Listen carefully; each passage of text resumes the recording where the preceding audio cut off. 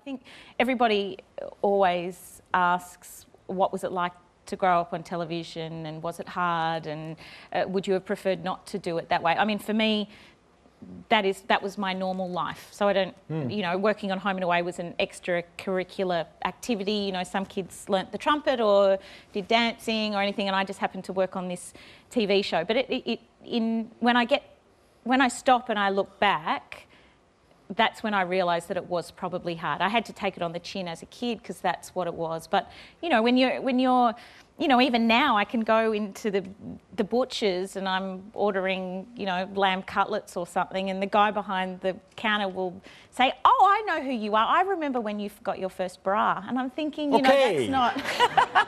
Don't go to that butcher's again.